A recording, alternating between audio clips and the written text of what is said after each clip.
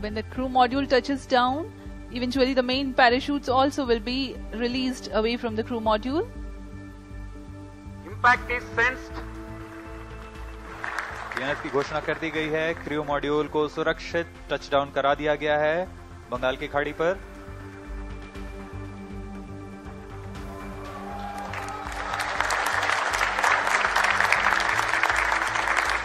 ये आप विजुअल देख सकते हैं, खुशी की लहर वैज्ञानिकों में। Jubilant ambience in the Mission Control Center here at Satish Dhawan Space Center, Sriharikota.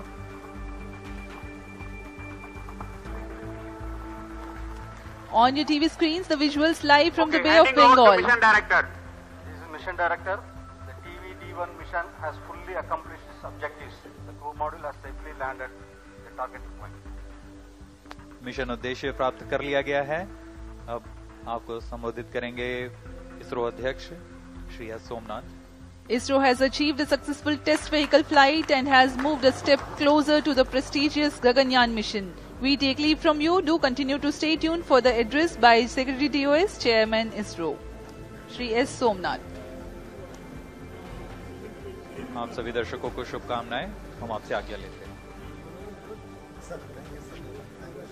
I'm very happy to announce the successful accomplishment of the TV-D1 mission.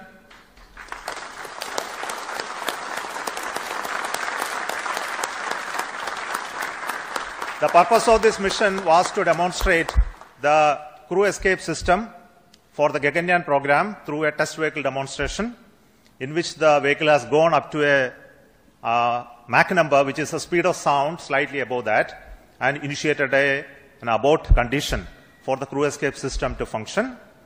The crew escape system took the crew module away from the vehicle, and subsequent operations of the crew module separation from the crew escape system, all the parachutes opening, and touched down in the sea at the required velocity has been very well accomplished, and we have got confirmation of the data of all of this.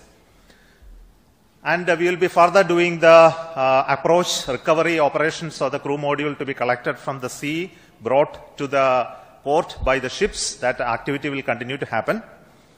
Till now, based on the data, everything has performed very nominally and perfect.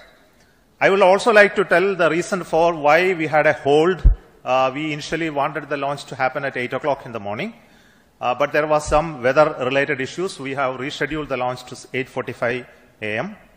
But after going through the nominal liftoff process, there was a hold issued by the ground computer, which is called the automatic launch sequence computer, which detected a sort of a non-conformance for allowing the engine to continue the thrusting to further go.